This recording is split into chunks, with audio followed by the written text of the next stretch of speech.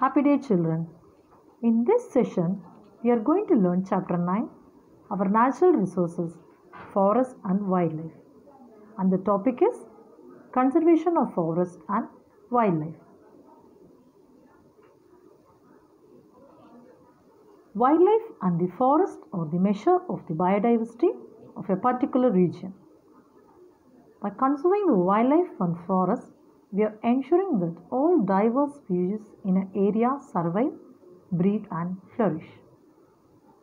Conservation of wildlife and forest is vital for the ecological stability of a particular area.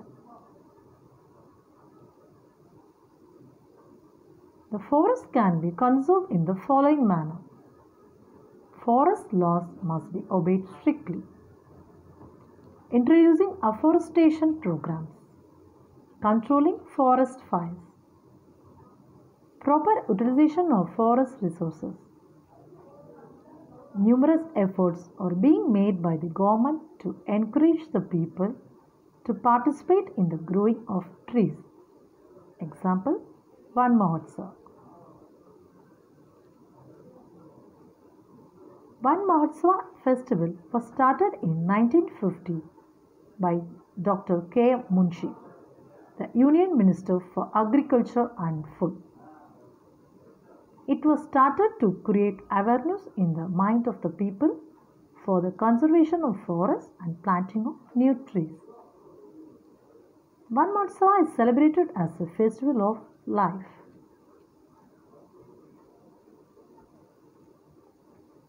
Facts about Van Mahotsav. India is among the top 10 forested countries in the world. 16 types of forests are found in India.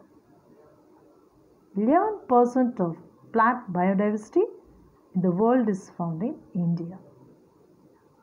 And there are 15,000 species of flowering plants in India.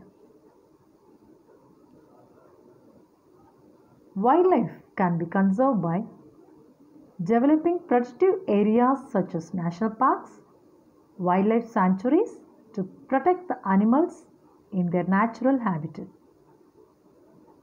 The endangered and vulnerable species can be kept in captivity in places such as zoos and breed to increase their population. The cutting of forests should be strictly prohibited. It is an abhor to a variety of wild animals. Hunting of wild animals should be banned.